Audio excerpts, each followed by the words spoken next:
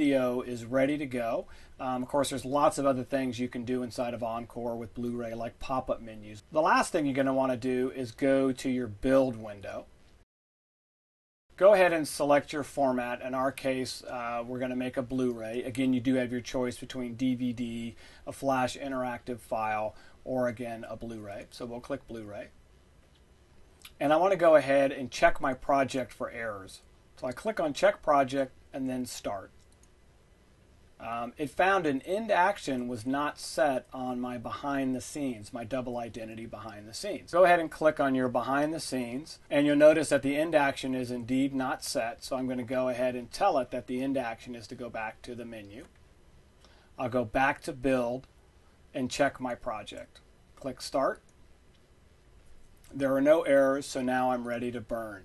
Another great window to look at just before you burn, if you want to see how your DVD or Blu-ray flows, click on the flow chart. I'm going to hit the tilde key so I can take this up full screen.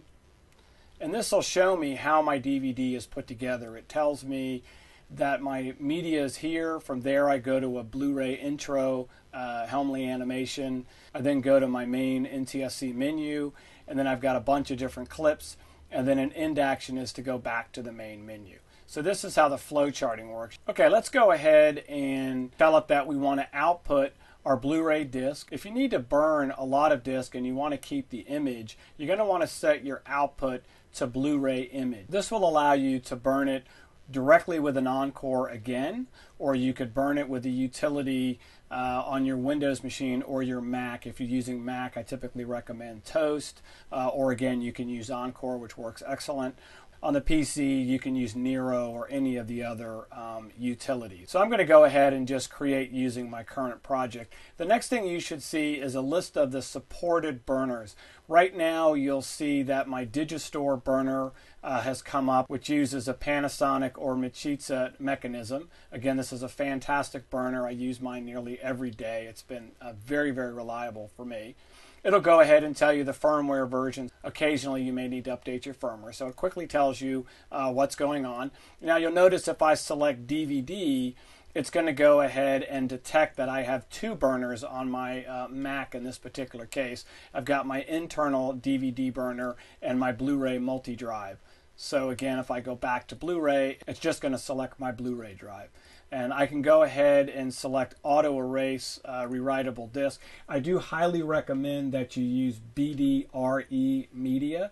Again, you can use any high quality media that you want to. The Panasonic media is good. I myself use Verbatim.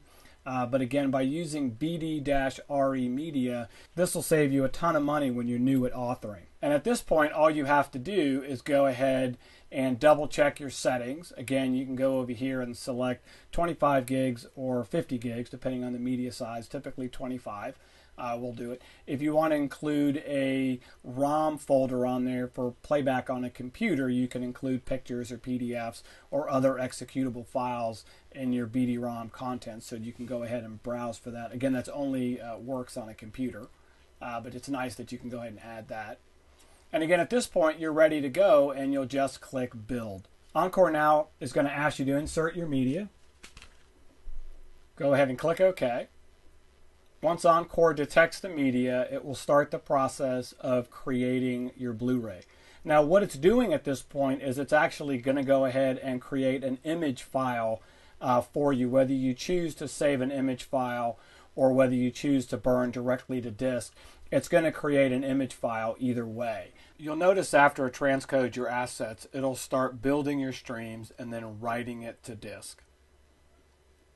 And the last step is to test your newly burned Blu-ray disc in your Blu-ray player and make sure that all the menus are working the way that you intended.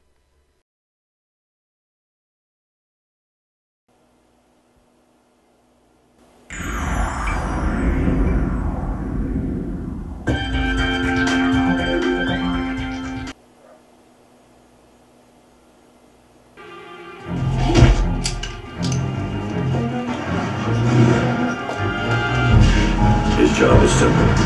Keep her safe. Get in. But she had other plans.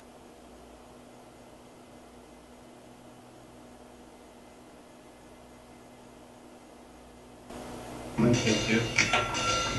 Belly. Ready. And action. I'm her mother.